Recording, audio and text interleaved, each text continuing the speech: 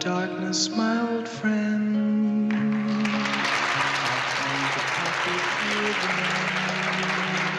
The enemy is not beaten, but he has met his master in the field. I'd like to say hi to Mom back there at home. I know she's worried about me, so hello, Mom. And the vision that was planted in my brain. Diana Ross. Diana Ross. Everybody knows Diana Ross. You're how many years old? 23 years old forever and ever. We are planning simultaneous action in many cities. Narrow streets of cobblestone. Today I state that I am a candidate for President of the United States. Well, I want to confirm that I will be in the New Hampshire primary. I turn my collar to the cold and damp. Well, I think we have to support the president and the administration. By the flash of a neon light, split the night and whispered in the sounds of silence.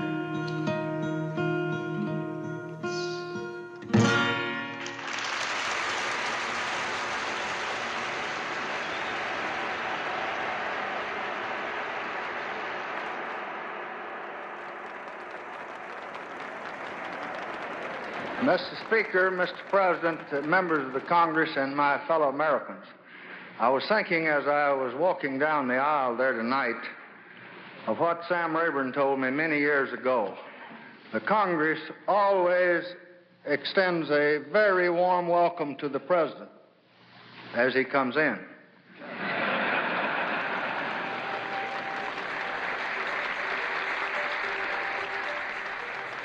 As 1967 faded into 1968, Lyndon Johnson knew he had compiled one of the most important presidencies for domestic policy in history. Our food programs have already helped millions avoid the horrors of famine. And last year, Medicare and Medicaid brought better health to more than 25 million Americans. Also, that great period in which he passed all this landmark civil rights legislation, dismantling much of institutionalized racism, would give him a place in history. In terms of civil rights, no tree in the forest is as tall as Lincoln's except Lyndon Johnson. If ever there was a nation that was capable of solving its problems, it is this nation. Johnson had to be the best. He just was driven by this idea to be top dog. That's also how he felt about Vietnam. Since I reported to you last January, the enemy has been defeated in battle after battle. He knew all of that would make him a candidate for some future Mount Rushmore, but he also knew that he was unlikely to be in any future Mount Rushmore because of the Vietnam War. This was the frustration that made Lyndon Johnson's fingernails sweat.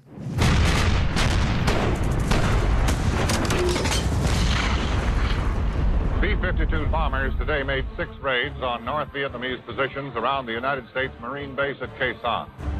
Khe Sanh is a Marine base up in the northwestern corner of South Vietnam, and North Vietnamese forces start surrounding it and attacking it. 6,000 American Marines and 500 South Vietnamese Rangers are surrounded by 40,000 communist troops. And General Westmoreland says, this is great. This is the big culminating battle that we've wanted. Johnson is very worried that the outcome of this battle could change the outcome of the war. The eyes of the nation, as of all history itself, are on that little brave band of defenders at Khe Sanh and the area that is around it. It's hard for me to imagine that the 60s would have turned out the way they did had there been no war in Vietnam. They raise their voices, their placards, and they march against the government. 1968 is the culminating moment for a generation of young people who really couldn't understand with so much unrest at home why there were so many resources going into the Vietnam War. I had a big sign on my bulletin board at home that said, alienation is when your country is at war and you want the other side to win. They're stampeding people! They just ran someone down back there! To understand the passion behind the anti-war movement, you have to keep in mind that the United States had a draft at the time, that every year young men were waiting to find out would their number be the number that's chosen for service. President Johnson orders another 10,500 men sent to the war. And there was also a sense that even if you weren't chosen, your friends were chosen. So you were in it together as a generation.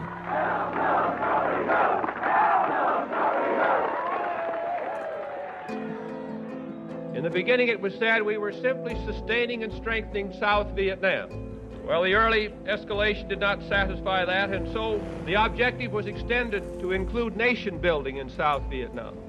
Then we were told that we were saving all of Southeastern Asia. Eugene McCarthy was this senator from Minnesota who entered the New Hampshire primary as an anti-Vietnam War candidate. And the young people flocked to his banner.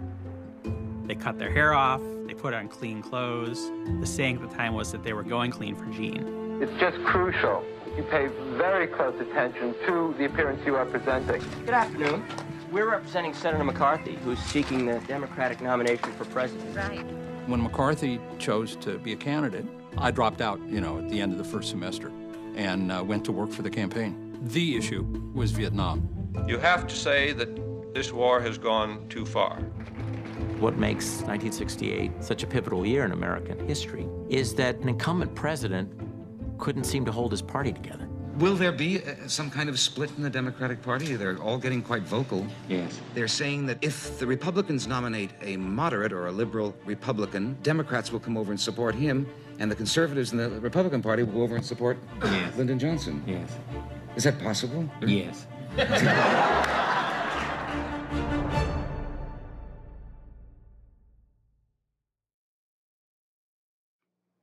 Now, here is NBC News correspondent Frank McGee. The new communist campaign in Vietnam continues. Just after midnight their time, a band of Viet Cong raiders blew up a power installation and attacked 2 police stations in Saigon. At Hue, the old imperial capital, 400 miles to the north, the Viet Cong is holding on to part of the town. I remember there was a graphic put up on the screen on the news. It was these cartoon explosions that were just all over this little strip of a country on the other side of the world. It all amounts to the most ambitious series of communist attacks yet mounted, spreading violence into at least 10 provincial capitals, stretching the entire length of the country. For a year that was supposed to start off as being a grand, sophisticated, exciting year, it was redefined literally in 48 hours by Tet.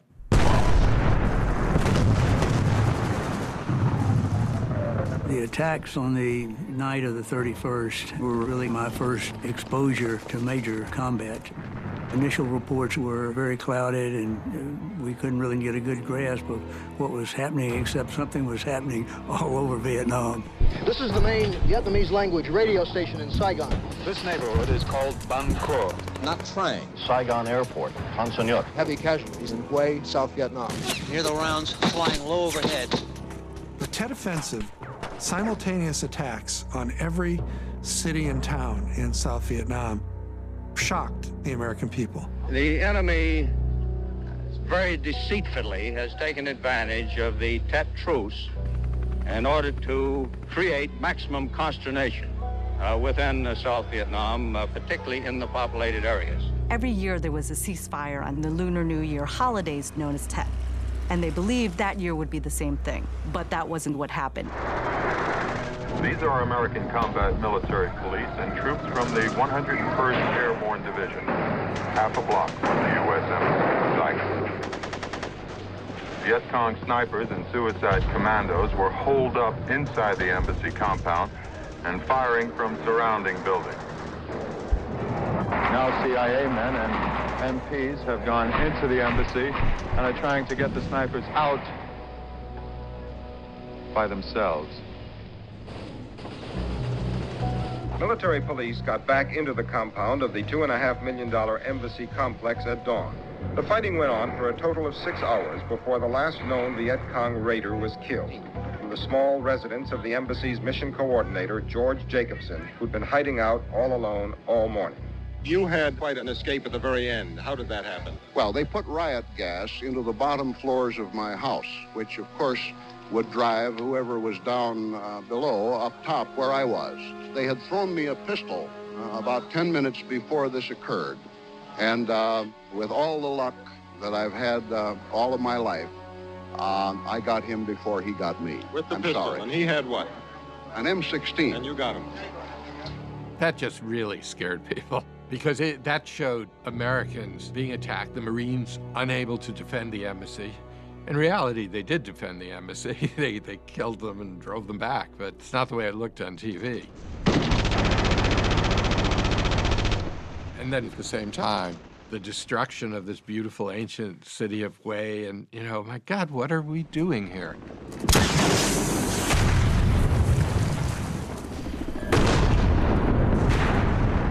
It's been like this all weekend in Hue. One nasty little firefight right after another. Rounds going overhead. Little firefight across the Perfume River. What do you think of at a time like this? Well, keeping down. Bullets are flying over here too fast. Well, we weren't prepared for combat in an urban area. So we had to go in and, to use the Marine Corps phrase, we had to adapt, improvise, and overcome the many obstacles and challenges that we had. How do you cross a street? How do you go in and attack a fortified position, which is a home? Colonel Cheatham, what are your men about to do? Well, I've got two companies here that are just about to clear the next 2 blocks up. What kind of fighting is it going to be? It's house to house and from room to room. Had you ever expected to experience this kind of street fighting in Vietnam? No, I didn't. I think this is the first time the Marine Corps has been street fighting since Seoul in 1950. Most of the fighting happens in the countryside.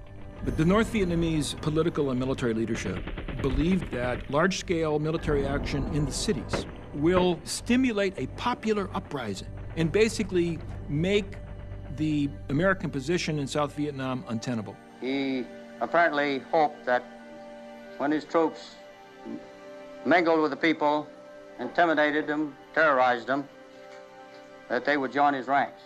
But the South Vietnamese people don't rise up. The biggest fact is that the stated purposes of the general uprising, a military victory or a psychological victory, have failed. The Tet Offensive may have been a huge military defeat for the NLF and the North Vietnamese, but psychologically, it was an enormous victory because it suggested that this war had no end. We lost a lot of people. We probably have to drop back today to regroup. How do you feel yourself? I'm scared, I guess. But I'm hoping when we drop back and regroup because I lost my engineer and I need another man to help me with my job. There was something deeply corrupt and even evil in our involvement. And I'll tell you the moment that defined Tet all over the world. It was the moment when General Loan, who was the chief of police of the Saigon Police Department, pulled out a snub-nosed .38 revolver and held it up to the temple of a Viet Cong and shot him. Bang. Eddie Adams of the AP took the picture. It was the next day all over the world. And it was injected right into the center of the American brain, and it made Americans feel morally unclean. Can it be that we, who are the most idealistic people in the world, can it be that we are actually evil?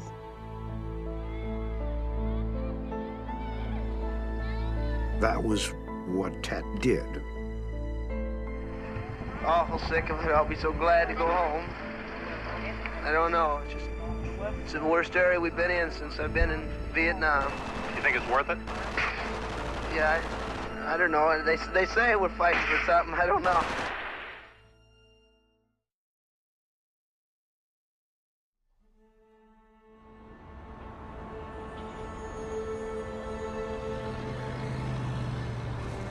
"1,000 striking sanitation workers marched on Memphis City Hall this afternoon and demanded Mayor Henry Loeb hear their grievances.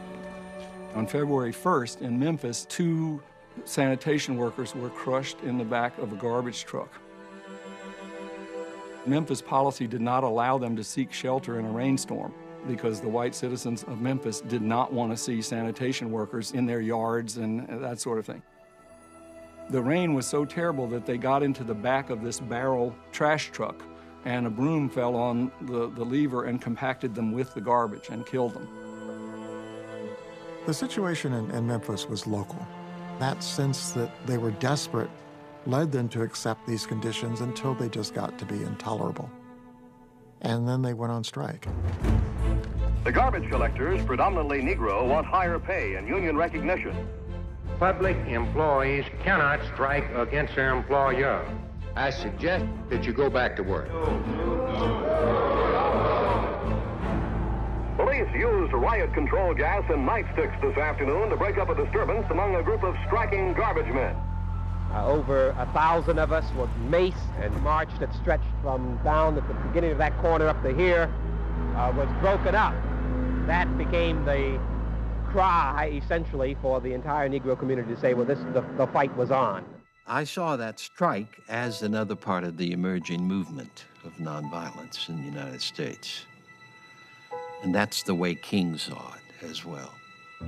The vast majority of Negroes in our country are still perishing on a lonely island of poverty in the midst of a vast ocean of material prosperity. And it is criminal to have people working at a full-time job getting part-time income. I think King was inspired by that movement, and he saw that as a poor people's movement. We are poverty-stricken, and we have been at the bottom too long. It was always hard to be Martin Luther King, but it was really hard in 1967, 68. He had alienated many of his moderately conservative white allies by his attack on the war in Vietnam. Let us save our national honor, stop the bombing, and stop the war.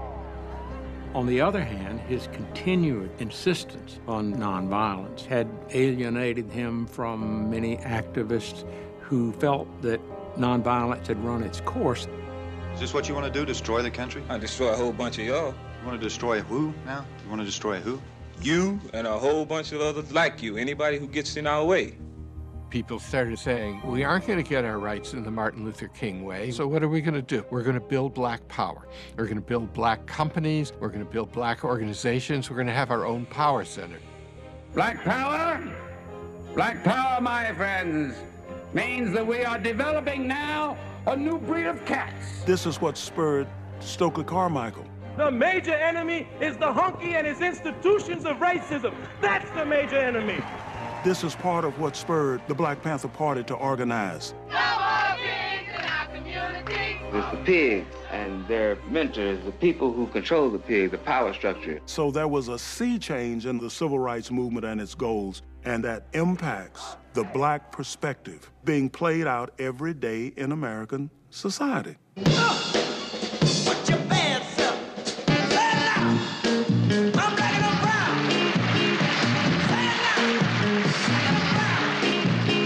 Say it loud, I'm black and I'm proud. There's no ambiguity there. You know, this is a civil rights anthem. This is a black power anthem. I want you to know that I'm a man, a black man, a soul brother. James Brown had been the dominant black musical figure. He was the best showman by far in any genre of music. He also was a smart businessman. He took over booking of his own shows on radio stations. This is Tony Scott from WRDW Augusta, a James Brown station. So he was the hardest working man in show business. Then he becomes soul brother #1. James Brown program. He's black and he's proud. Mr. Brown is #1 soul brother in the United States. You know, there's no question that James Brown was a huge influence for Sly Stone. You hear it in the music. But Sly Stone was different. There were women, and the band was integrated. That was a big deal.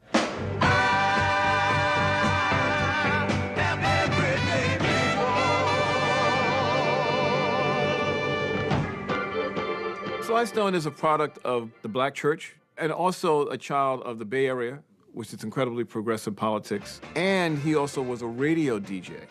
There was no show better. There was no band more interesting to look at. And he was writing hit song after hit song after hit song. Sly came out with Haight-Ashbury/Pimp outfits, it was over. Every R&B group had to flip it. So in 1968, the Supremes put out Love Child. And it's this whole idea of, what it's like to grow up in a tenement. I started my life in an old, cold, rundown tenement slum.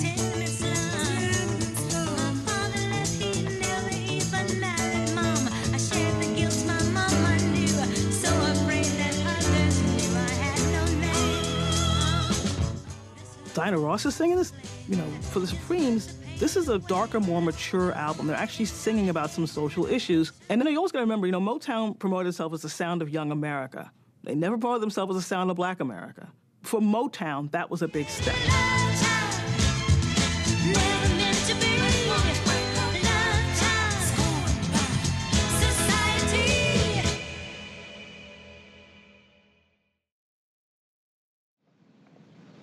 Have you thought about graduate school? No. Would you mind telling me then what those 4 years of college were for? What was the point of all that hard work? You got me. The Graduate is probably the most important movie of the 60s. Maybe it's the best movie of the 60s. The pervasive sense of alienation, of being not at one with the world around you. That's the idea of the 60s, and that is the crucial idea of 1968. Now, we are just about the friendliest folks you would ever want to meet.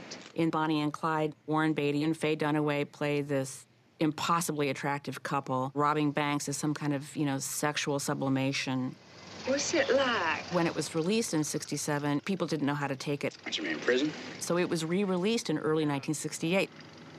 Armed robbery. It had a tone that challenged people that they hadn't seen in a film before. And this was a movie that changed the way people regarded how those sort of movies were done. So we go to see Planet of the Apes at an all-black theater in Brooklyn. And we're having a base time because, we identified with the apes. Hell yeah. Fuck Charlton Heston. I mean, why are we rooting for him? Do we want something? Come on, speak. Come on. Charlton Heston lands on this planet, and he realizes that this planet is literally a planet of the apes, except the apes are now in charge. Take your stinking paws off me, you damn dirty ape! Charlton Heston would have to confront the tragedy of a broken civilization. You maniacs! You blew it up! Oh, damn you! God damn you all to hell! This was a hit. It really captured something very deep in the psyche of America in a year when the cities were falling apart. Please go in your homes. Please go in your homes. In 1965, after the Civil Rights and Voting Rights Acts passed, you have the Watts riots. And then in 66 and 67 in Newark, in Detroit. Dozens of people are killed, and Johnson is chagrined. And he says, look what I've done for the blacks. Why are they doing this to me? There had to be a response to that by the establishment. And that's what led to the Kerner Commission. We need to know the answer, I think, to three basic questions about these riots. What happened? Why did it happen? What can be done to prevent it from happening again and again? Now, asking the question and accepting the answer are two different things. And they didn't like the answer. For the last few days, this country has lived under indictment, a charge of white racism, national in scale, terrible in its effects. The evidence to support that charge has now been presented in the text of a report released just last night. Our nation, says the report, is moving toward two separate societies, black and white, separate but unequal. Get your hands up. Get them up. Get your hands up. Let's go. You told people by the Civil Rights Act that we would have more freedom, and we told them that they'd pass this law and we'd have this. When you give people hope, and you don't fulfill that hope, then you are more likely to have problems. Every time I come to town, you overcharge me for everything I get. And how in the world do you expect for me to get it? Then if I go out here and steal something, now that's what make criminals out of people. You're not gonna give them nothing, just enough to keep you eating. Yeah, I eat breakfast this morning. I don't know where dinner coming from. How do you think I feel? In 12 out of 24 riots studied by the commission, the spark that touched off disorder was a violent response of our own institutions. First one drops her hand, dead man. The answer was that American institutions created this, and that it was going to take a lot of resources to deal with it. If the police in this country could just run it for about 2 years, then we could walk in the parks and on the streets in safety, and you are doing it magnificent. Thank you very much. George Wallace is a Southern segregationist politician and a former Democrat. And he runs for president as an independent and taps into the deepest well springs of American rage and reaction. Well, I think the Negro, no doubt about it, has got out of hand. And I think Wallace will enforce law and order. You can see character in his eyes. Got a little spunk to him, a little backbone, you know. That's what the American people need. Wallace realized that if you could remove overt racism from conservatism, that lots of Americans would go for it. Because they were tired of the rights revolution. It was too much change for them too fast. Well, let's come to the basic question. Would you let your daughter marry a Negro? I don't even want to, in fact, I don't even want to get into discussion of race, really, because the most important thing in our country is maintaining law and order. Race relations are going to work themselves out. I don't believe in intermarriages of Negro and white, if you will. I'm candid and honest about it. I don't think it's good for either race. I think the races ought to remain intact. One of the most astute men in the field of politics and world affairs on the scene today. Ladies and gentlemen, the former Vice President of the United States, Richard M. Nixon. When 1968 begins, it's an open question whether Richard Nixon can win anything. You have that stigma as a loser. Yes. Because of losing 2 big contests. How do you plan to combat that? The way you combat it is to win something. Nixon lost 2 big elections to Jack Kennedy, and he lost to Pat Brown in California. And people would say, the guy's a political loser, talented, yes, but a loser. America will be watching on March 12th. Let the message go out from New Hampshire. The people of New Hampshire want a change, and America will have a change in November. Thank you. Television is a vital political meeting place. To be successful, a candidate must use the medium, and use it well.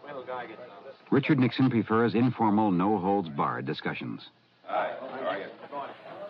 New Hampshire was the first time we saw a new innovation in televised campaigning. Richard Nixon's aides would gather a group of ordinary citizens and have them, instead of the media, asking questions. Any further questions that you have or thought? And they made it look like Richard Nixon was this brave truth-teller who was willing to face down any critic, when in fact it was completely staged. This is the Nixon Answer, in which Richard Nixon discusses the issues with citizens of New Hampshire. Lawlessness, crime, is a major problem in this country today. And we talk about civil rights. You know what the most important civil right in this country is? It's the right to be safe in the streets, to be safe in your home. Nixon's campaign in New Hampshire was a classic. That's the night from way back. There is a new Nixon, the reporters were saying. He's much better disciplined.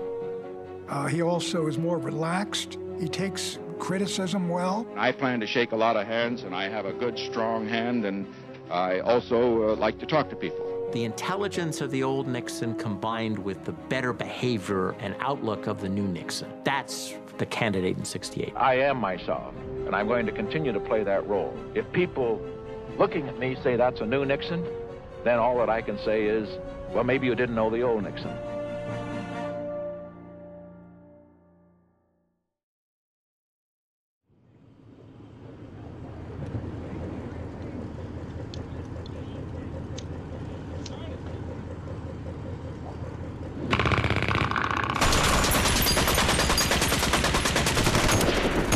After the initial attacks of the Tet Offensive were beaten back, Hue was still occupied by the enemy. It had been completely overrun. The North Vietnamese are deeply entrenched in buildings and bunkers, carefully camouflaged, waiting for the Marines to move forward to gun them down in the open. They have been holding out for 3 weeks in what has become the longest, bloodiest battle of the war. Initially, when we went into the Citadel being a fortress that was roughly 4 square miles, it was occupied by some 7,000 NVA. What remains of an old tower fortress built more than a century ago again is put to combat use. That's the North Vietnamese strong point. That's where the rocket firing had been coming from. Now the Marines are trying to silence the firing with grenade launchers.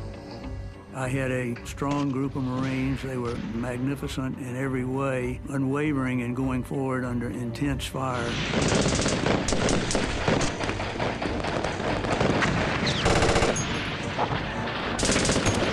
After 24 days of heavy fighting, the Americans and the South Vietnamese troops finally pushed the enemy out of the Citadel.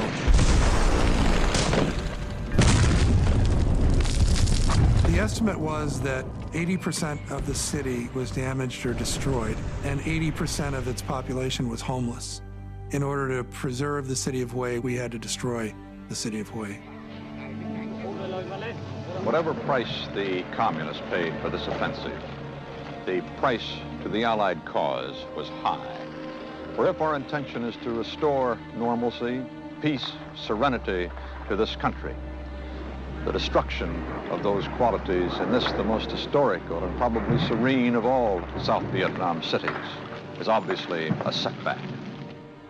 Walter Cronkite in the CPS Evening News had a very large audience, and when he delivered what he did from Vietnam, it had an impact. But it is increasingly clear to this reporter that the only rational way out will be to negotiate, not as victors, but as an honorable people who lived up to their pledge to defend democracy and did the best they could.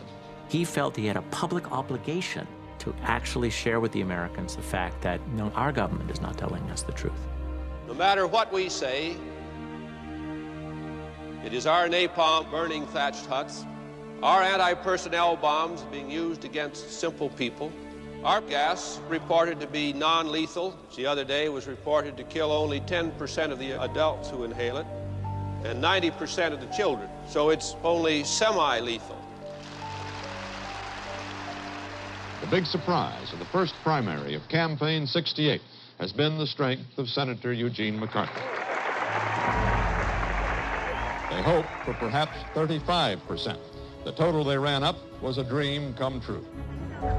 The results on election night gave us a sense that there was a real opportunity here. We even got the feeling like, well, maybe we can run a national campaign after all. Let's take a run at this thing. The McCarthy vote was just not a peace vote. It was an anti-Johnson vote on many other issues. Mr. Nixon, do you think you can be stopped now? Well, let me put it... Well, sir, that's a fair enough question. I can say this, I'm not going to stop myself, that's for sure. New Hampshire was critical, but you know what? We looked at the numbers, and Nixon's total in New Hampshire was more than all the other candidates in both parties combined. New Hampshire was a significant turning point. It locked in a certain popularity that he had. And at the same time, you had the Democrats fighting among themselves. The president and his advisors are most concerned about what tonight's returns mean in terms of Bobby Kennedy. McCarthy worked hard, had good financing and good organization in New Hampshire, one of the president's advisors says, but McCarthy and New Hampshire don't mean a thing unless they mean Bobby is coming in. Would this encourage you at all to change your I have position no supporting plans. I have no President plans Johnson? at the moment, other than, as I say, maybe I'll have something further to say after I see the rest of the figures. Would you accept a draft, Senator? I don't think anybody suggested that. Well, I'm suggesting it now. Would you accept it? I don't think that's a practical matter. Would you refuse it? Well, I just don't think, will you accept one? And I don't think anybody suggested that that's going to happen. All of Bobby's more seasoned political advisors were saying, you don't depose an incumbent president. all you're going to do is rip the party apart and make sure that Nixon or whoever's going to win. He was also worried that if he ran against Johnson, people would chalk it up to Bobby's ruthless desire to be president or his loathing of Lyndon Johnson. Bluntly put, Lyndon Johnson and Bobby Kennedy hated one another. This man is mean, bitter, vicious animal in many ways. I believe that Bobby is having his governors jump on me, and he's having his mayors, and he's having his Negroes, and he's having his Catholics, and he's having them just systematically one after the other each day. All of it makes Bobby look like a great hero and makes me look like a son of a bitch. Bobby Kennedy doesn't go after LBJ until he's politically wounded. I am announcing today my candidacy for the presidency of the United States. I run because it is now unmistakably clear that we can change these disastrous, divisive policies only by changing the men who are now making them. Can you imagine the anger that Johnson had? Here was his nightmare. I hear LBJ is trying to get rid of 150 pounds, Bobby Kennedy.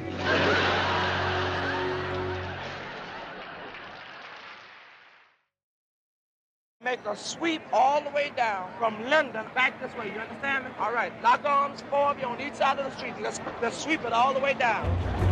Today in Memphis, a 3,000-man protest march led by Dr. Martin Luther King Jr. in support of a 7-week-old city sanitation workers' strike. The strike has turned into a major racial issue in Memphis. We were an orderly march coming up to Main Street. I was in the middle of it, and there were some unruly people, no doubt loud people, and I saw the police in a phalanx and said to myself, they're going to break up this march. Then suddenly there are a handful of men busting a window over here. Chaos has just broken out downtown. All right, Negro youths are smashing windows. And I went back to King in the first rank and said, Martin, the police up there are planning to break us up and you're going to be a major target. So we're going to turn around and go back. That sound you just heard was the sound of tear gas fired by a police officer in an attempt to thwart this unruly demonstration. If you do not leave this area, you will face arrest. We urge you to return to your homes immediately for your own safety. Get your ass out of here! Move!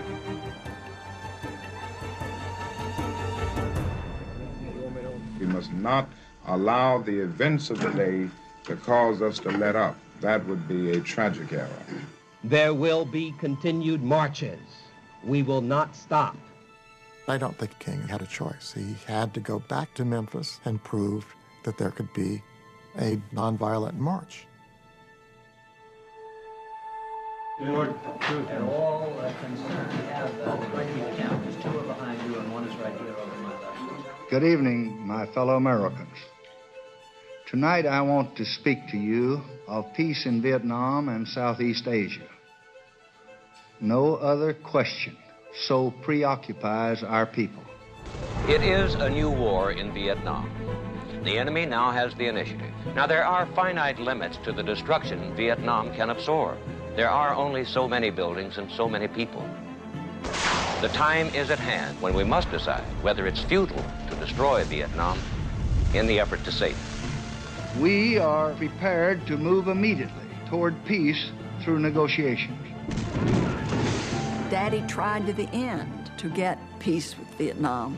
I'm no goddamn fascist. I'm trying to settle this thing. Both daughters, husbands are going out. One of them's going to Hue and the other's going to Da Nang. Right there in the middle of it. God knows I'm more concerned than anybody.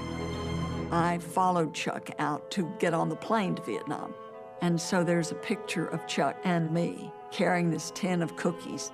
And before he left on the airplane, I am now pregnant, but it's secret. And he says to me, I have signed my will, and if I'm killed, the Marine Corps will take care of everything. Now, as in the past, the United States is ready to send its representatives to any forum, at any time, to discuss the means of bringing this ugly war to an end. By the end of March, President Johnson is in despair. Bobby Kennedy, his great nightmare, is in the race. I'm interested in the future of this country and what this country must stand for. And I don't think it's been satisfactory up to the present time. So this, on top of all the other bad news that he had in March, pushes LBJ over the edge. Finally, let me say this.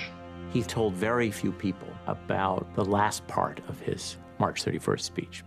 Of course, Mother knew that he was going to do it that night. I talked to him and said, please, don't do it. But Daddy had made his decision. With America's sons in the field far away, with America's future under challenge right here at home, I do not believe that I should devote an hour or a day of my time to any personal partisan causes or to any duties other than the awesome duties of this office. He just was worn out. Accordingly, by all of these heavy, heavy burdens. I shall not seek, and I will not accept, the nomination of my party for another term as your president. I stood in the wings and cried. Good night, and God bless all of you. But I think it lifted a lot from his shoulders. And he said, I did the best I could. It was very hard. It was just very, very hard. In terms of politics, it's still a long time. A lot of things can happen. The next president of the United States, Hubert Humphrey. Richard Nixon. I've come to Oregon. We had rather successful primary there. This campaign train is on a life-or-death mission. At Columbia University, students barricade the university building. The students push forward and the police push back. Washington, Chicago, Detroit, New York, racial confrontation, violent, the state of emergency. Mine eyes have seen the glory